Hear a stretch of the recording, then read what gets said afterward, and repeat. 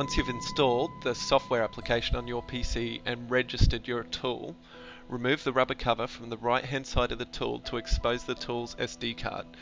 Simply push the SD card into the tool to eject it and install the SD card into your computer's SD card slot or a USB SD card reader. On a special note, we've had issues with customers with other USB devices causing difficulty in updating their ScanTools, so ensure all other USB devices are removed from your computer. When you install the SD card into your computer, close the Windows dialog boxes that appear and open the Foxwell PC application. Log in using your email address and chosen password and select Sign In.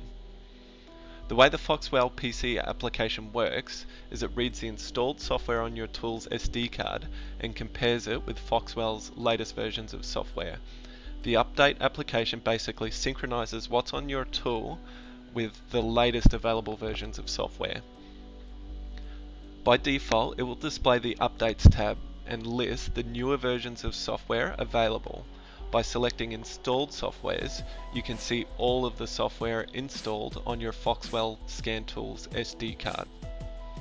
Ensuring that each item is checked, select Update. The Update application will then download and install the latest versions of software to your tool's SD card.